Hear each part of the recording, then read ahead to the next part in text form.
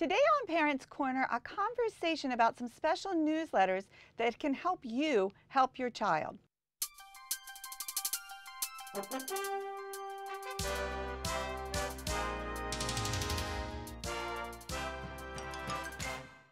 Thank you for joining us for another edition of Parents Corner. I have two special guests with me today, and I'm so happy to have them. We have Amanda Salveron and Jane Friend. And ladies, I thought we'd just start with you introducing yourselves, giving us a little information about you. So Amanda, can you go? Excellent. So I'm Amanda Salveron, the coordinator of elementary mathematics. I am one of 3 mathematics coordinators here in Anne Arundel County Public Schools, and I am pleased to be here with you today and share some information about our newsletters. I do have a 12-year-old daughter at home who is in 7th grade, and so I understand how important it is for us to have really good relationships between home and school so that we can be helpful for our students, but also for our schools. Awesome, awesome. And Jane? And I'm Jane Friend, coordinator of elementary reading and integrated literacy. Like Amanda, I'm a third of that team. So myself and my team focus on elementary, K through 5. And while I'm not a parent, I am a proud aunt of a kindergartner, and you can bet I am goes a long way. constantly prying to figure out what's going on in school, getting tired of that answer nothing. And so we're looking forward to sharing these newsletters as a way to open up the communication between what your children are learning in school and what questions you can ask at home to support their learning and extend it as well. So, and that's why I brought you here, so thank you. Why I brought you here today, and I'm so excited about this show because, so these newsletters are a little different from the newsletters that I remember back in the day, a little paper newsletter and finding out what was going on at the school, all the parties and whatnot. So what was the decision, why was there a decision made to make these newsletters? What was sort of the purpose behind that? And either one of you can go. Or both? Well, when I think about our system and our strategic plan in Anne Arundel County Public Schools, we often see the hashtag that we are better together. We recognize that here in central office, in our schools, we are all tasked with working together and reaching out to the community so that we are all better prepared to teach our students, build relationships with our families, because we recognize that our families are part of our team. Right, so we are all one big family, including the parents, and we really need them. Yes. Yeah. Yes. Yeah. And Shelley, you mentioned newsletters that perhaps you used to receive when your children were in elementary school. And so parents can expect to still receive school-based newsletters with information about things like class parties, events that are going on in the specific school that your child is enrolled. These newsletters focus more systemic, things that our system has in common. So we have about 80 elementary schools across Anne Arundel County. And one thing that we have in common is the curriculum, or what our children are learning in the schools across the system. And so these newsletters focus on the different themes, the concepts, perhaps the standards that the different themes focus on for our students. Parents might not know this, Yeah. and I know it just from when I worked in a school, but so the kids at Rolling Knolls are learning the same thing as the kids at Bodkin at the same time. They're all working on the same themes at the same time. Exactly. So that's why these newsletters could really come together and be useful. That's correct. Right, right. Wow. So, thinking of the newsletters, I think we'd like I think the best way is to really be able to see them. So, Amanda, you have a lovely laptop with you today. If you could just give us a look at, and I guess the first thing is, where do we find them? How do we know how to get to them? Okay. All of our parents should start here at the aacps.org website for Anne Arundel County Public Schools. And up in this top toolbar, they can go ahead and select their school. I'm going to head over to elementary and just choose Annapolis as our first one. All right. If I scroll down just a little bit, you'll see that under the picture of the school, I actually need to go into the specific school website. And all the schools have those, right? Yes, they do. Great. And once I get into that school website, you'll see that I'm now in Annapolis Elementary. And for every school over here on the left, you will see a button for newsletters. Once you open the newsletters, today we're specifically going to talk about what you see over here on the right-hand side, which is curriculum and instruction. In the center here, you'll see the school newsletters, which will be different for every school. But these newsletters that we're going to talk about today are a little bit different. You can see that they are available for pre-kindergarten through grade 5. They're available in both English and Spanish for our families. I'm going to go ahead and click English grade 4. Awesome. And you will see what pops up is a picture of one of our great students, and it tells you that you are in theme 3 for grade 4. So that's just a quick check of where we are. Now I'm going to stop you for 1 second. You said theme 3 of grade 4. What does theme 3 mean? There's different themes throughout the year? So we do. We have 4 themes in our grade levels, and they don't always line up specifically with the quarters, but we do follow it sequentially 1 through 4 throughout the school year. Okay, I just want to make sure our parents understand. And so I scroll down, it gives us some basic information about what your 4th grader is learning at this time of the year. The focus is inquiry, and we're moving into critical thinking theme. Our students are going to be focused on inquiry as a natural extension of curiosity. You'll see social studies, some information about them, and then we come down to mathematics. I'm going to talk specifically here about mathematics for just a moment, and you'll see that there are links for each of the units. Again, within theme 3, our 4th graders participate in 4 units, 9, 10, 11, and 12. These are actually each a link, so I'm going to go ahead and open that, and you will see it takes you right to the parent newsletter. All right, so because you are our math person, you're going to really explain what the math newsletter looks like for us. That's awesome. Absolutely. You will see that this is specifically geared for our parents. Okay? They are written by members of the elementary math curriculum team, and that includes some of our classroom teachers, but also our central office staff. We want to be able to give parents some access to what students are doing in the classroom each and every day during this unit. You'll see there's a quick note to parents. Over here on the right-hand side, you'll see just some important tips and concepts of how you can support your child be successful in mathematics. On the bottom left of each newsletter, you will see that there's vocabulary. This is the vocabulary that students are going to be studying during this specific unit of mathematics. Okay? This front page is the same for every unit, for every grade level, 1 through 5, throughout the entire school year. So really quick, by front page, you mean the structure of the page? The content is different, but the structure is the same. Thank you for that clarification. Makes it easy to understand then. Okay. So as I scroll down, you will see that we move into some specific strategies to support your student learning. Again, we are still looking at teaching mathematics in a different way than some of us learned. So we want to be able to give parents some ideas of what their students not only are hearing in the vocabulary, but what are the examples and strategies that they're taking part in during the school day. So there are some specific strategies to support. Again, this is 4th graders at this time. And then we also like to provide some games. These games were specifically chosen to align to the content that's taught during this unit, but they were also chosen so that they are low prep and that they need very few materials. So we hope that parents will engage with their students in these different games at home to support their learning. Now, Amanda, so are these games that the kids are playing in the classroom as well? Or is this just something that you've come up with that you think would really help parents help their kids at home? So it's probably a mixture of both. Okay. These games are all chosen from the curriculum documents, but our teachers do have choices of which of the games they choose during instruction. So they may have seen this, they may have seen something similar, but these were the ones that we thought would best work at home. Okay, well, that makes sense. Okay, so as I scroll down again, the final page, again, in the structure of our newsletters, you will see there are real-world connections. We're always trying to have our students and our families and teachers make real-world connections to mathematics. Where do we see math living in our worlds?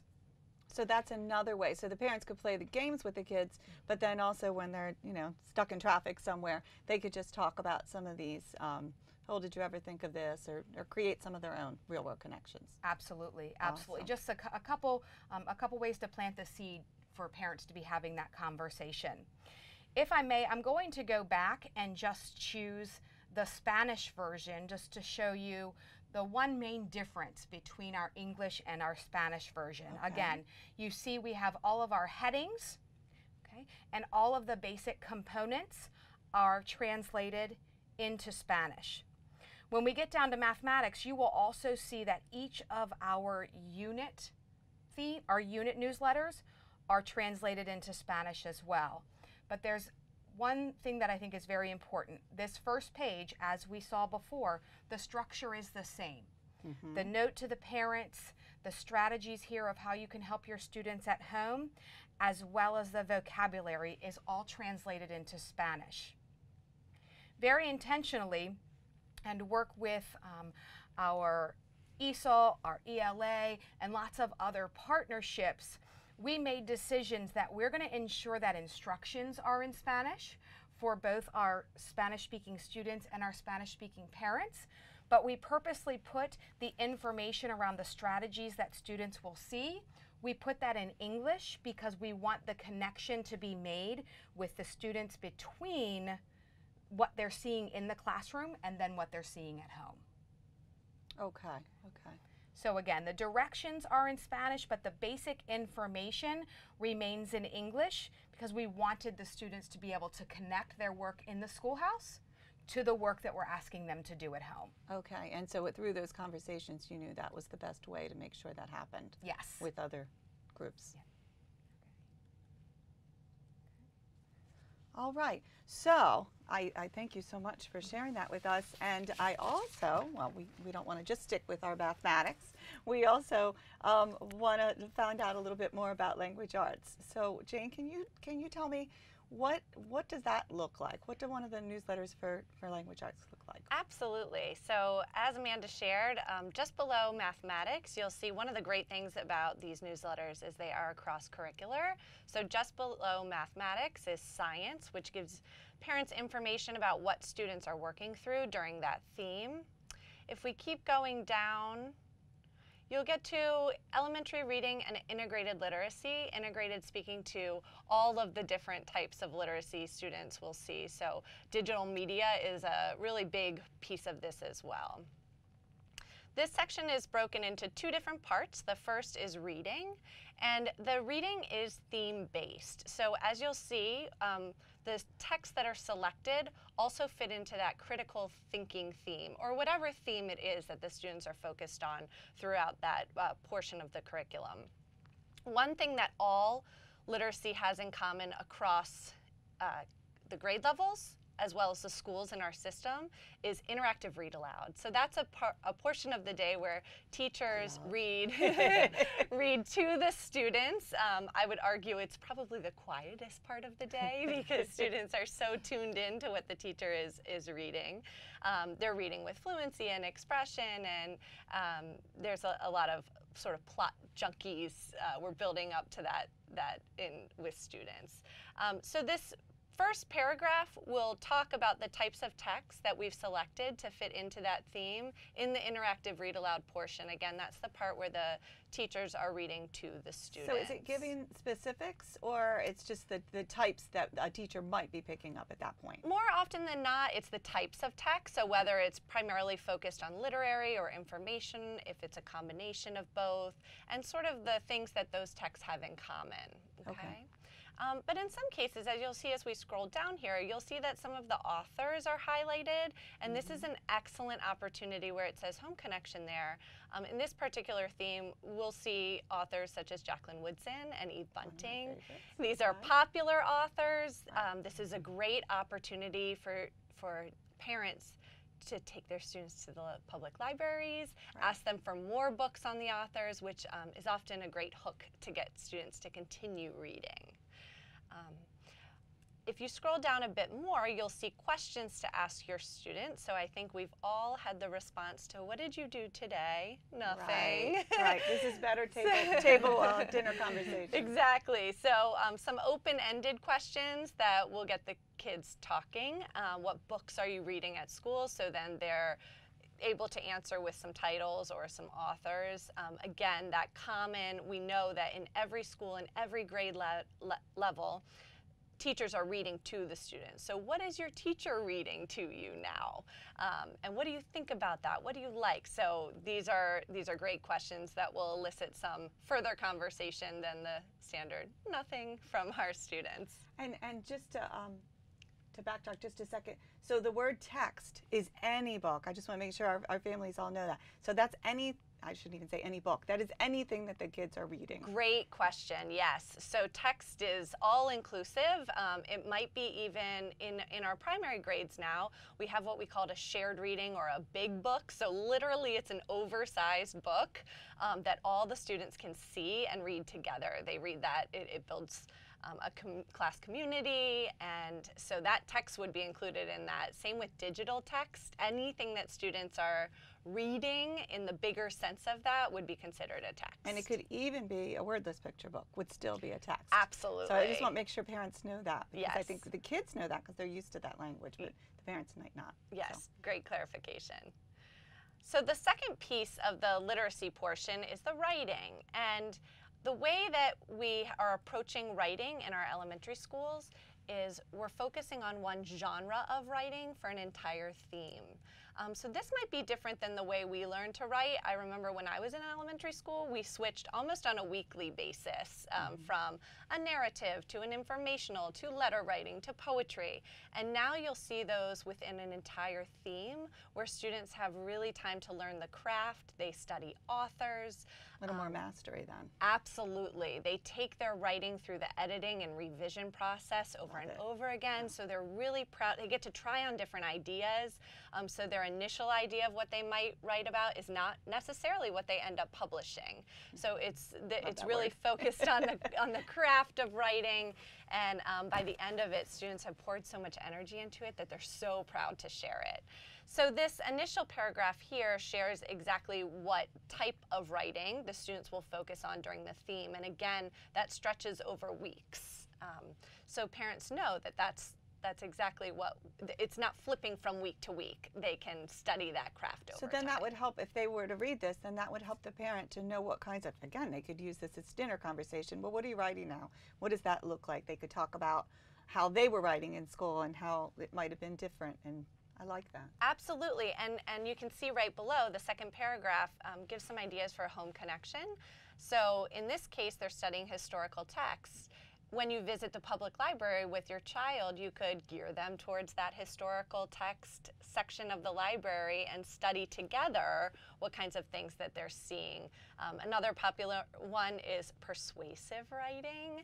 And so kids really like that unit because, of course, their voice is heard through the power of writing. And so parents can really strike that conversation if they happen to be in that theme about what is it that you're trying to advocate for or against in some cases.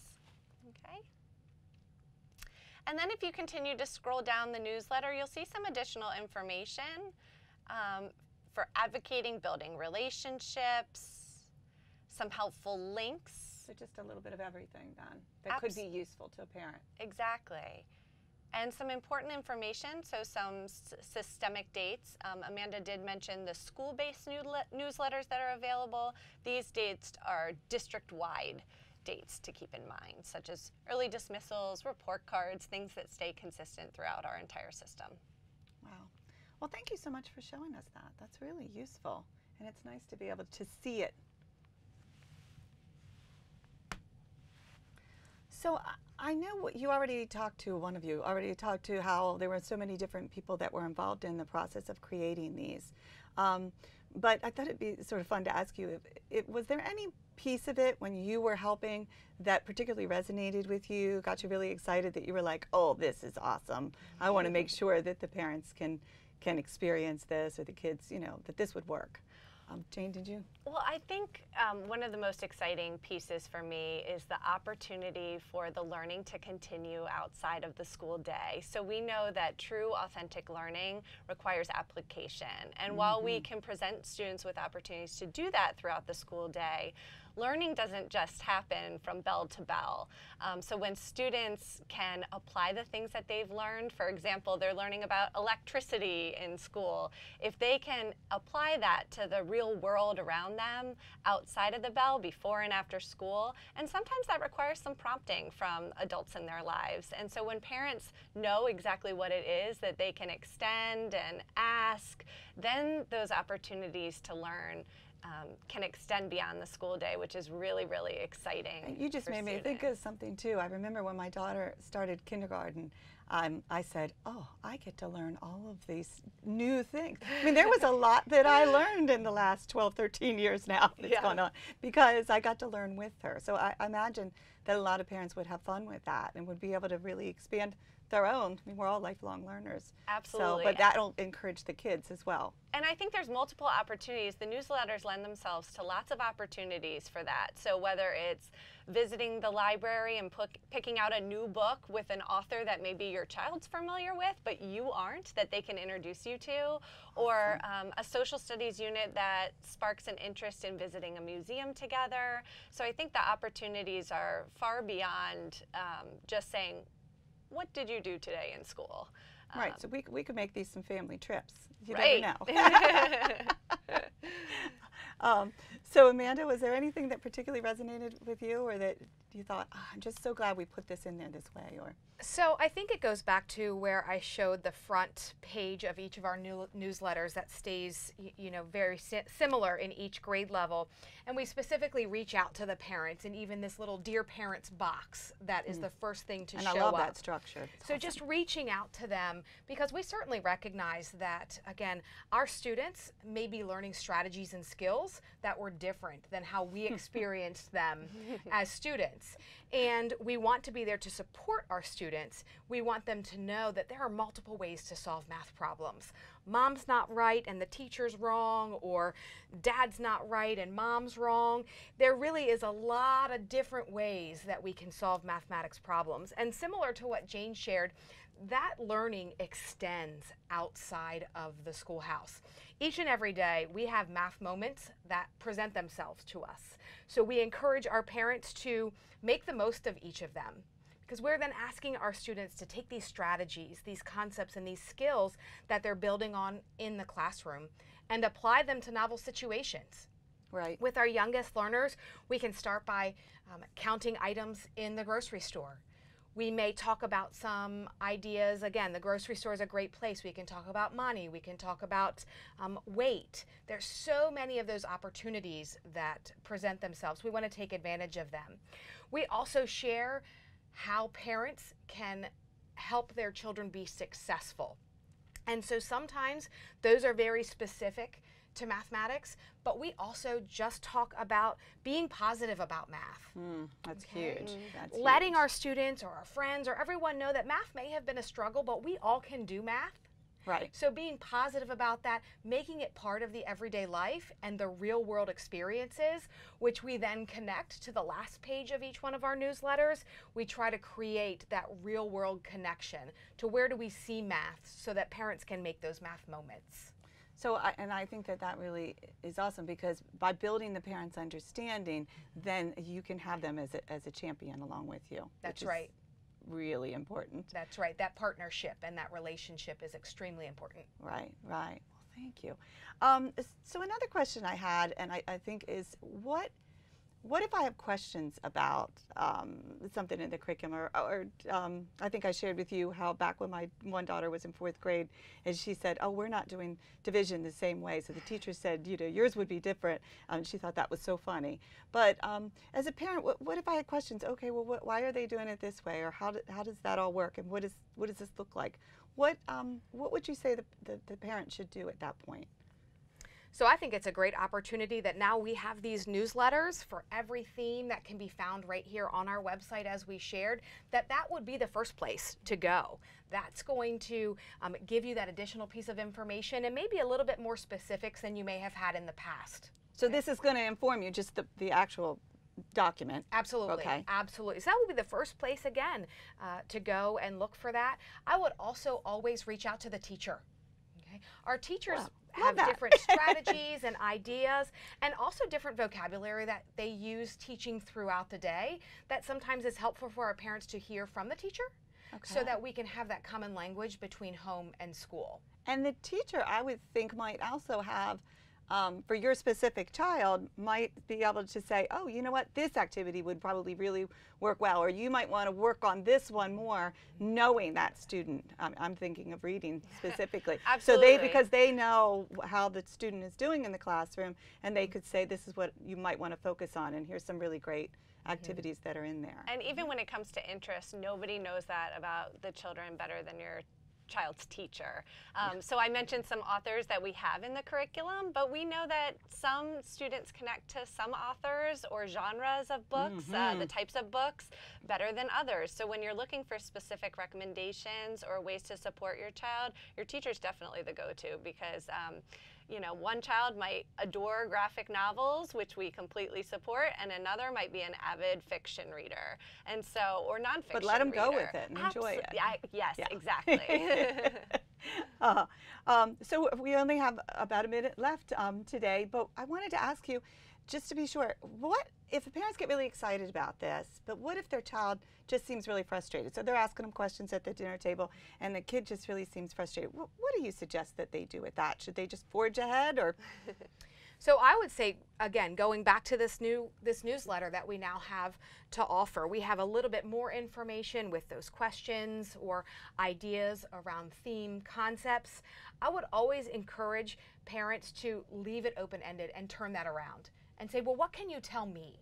I love it. Don't put them on the spot, but what can you tell me about what you did here in math, or about that, that interactive read aloud that you've been working on in class? Awesome. And maximizing that interest too. What did you like about today? What are you excited about from today? Awesome. Wow. There's so much we could talk about. So thank you so much for joining us. I really, really appreciate it. I hope that the parents can use this. I have a feeling that it's going to get a lot of good use. And thank you for showing us how to get there. And thank you for joining us for another edition of Parents Corner. Until next time.